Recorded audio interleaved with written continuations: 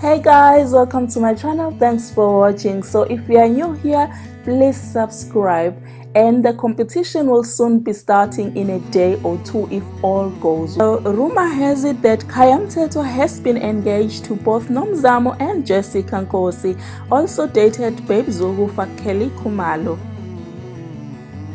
Now please don't quote me on this. Babe wokufa thing is from Twitter. You know how black Twitter is.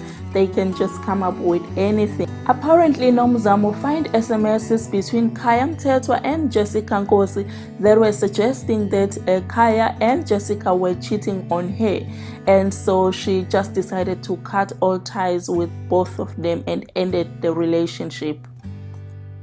So it is said that after the split with Nomzamo, Jessica and Khaya Mthethwa were also engaged, and they were just gonna get married in Eastern Cape, and everything was ready and set for Jessica Nkosi to be umama umfundisi, and then I don't know what happened. That did not last very long. So you have to understand that Khaya Mthethwa is the PK. He is not supposed to be sleeping around with women. A woman that he meets that he is interested in, he is supposed to get married to that woman. You know, there's a responsibility that these people get as the pastor's kids, you know, supposed to set an example, you know, as a church person. When asked about the relationship with babe wokufa aka Khumalo, he said that was rubbish, end of story.